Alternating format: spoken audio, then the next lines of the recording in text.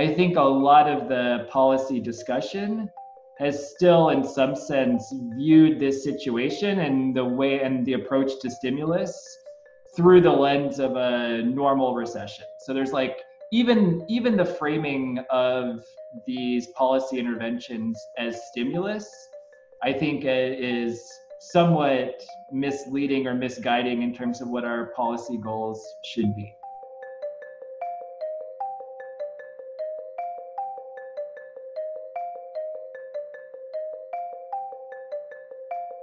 Right now, our goal really is not to encourage spending. So that's kind of like a standard policy tool for fighting recessions when they come along, is that we want to, in various different ways, go out and we want to encourage people to go out and shop, and we want to increase aggregate demand. And this will provide some jolt to the economy and reduce the depth of the recession. But we do not want people to be going out and shopping right now. We want people sitting at home for public health reasons, and we want to be engaging in policies that allow people to do that. We do not want to be encouraging shopping right now. The goal also right now is not encouraging jobs. So when you see current discussion now about a new round of stimulus and talking about potentially infrastructure investment, we should, now interest rates are low, so it's a good time to invest in infrastructure and we should be encouraging jobs there.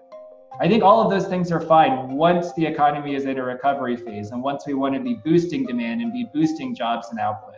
Right now, we want people to be sitting at home. The more that we can do to get people to sit at home and reduce the spread of the virus and reduce the health consequences, that's what's going to be best for the economy, and that's what we want to be encouraging.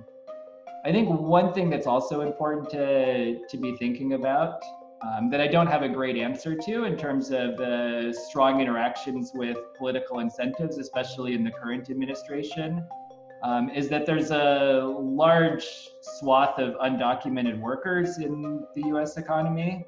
And the stimulus policies that we already implemented, sending out these rebate checks, I think for obvious political reasons, these undocumented workers were not included in these stimulus payments.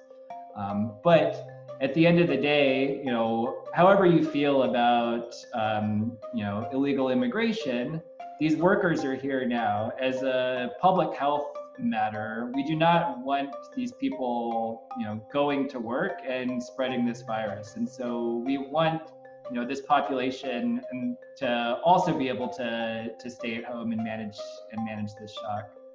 And if we set up the system to manage this economic event in such a way where we exclude some fairly sizable chunk of the population from these liquidity considerations and from thinking about these economic consequences, however you feel about the political and economic ramifications of that, it seems like that it will almost certainly have large public health ramifications and